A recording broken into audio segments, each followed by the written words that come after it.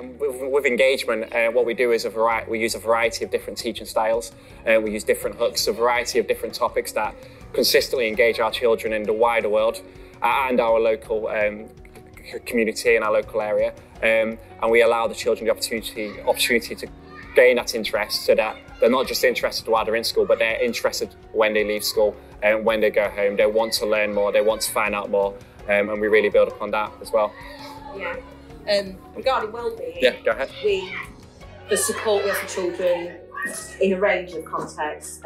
We'll support with behaviour, we'll support with emotional needs. We have an excellent safeguarding welfare officer who deals with all pastoral care.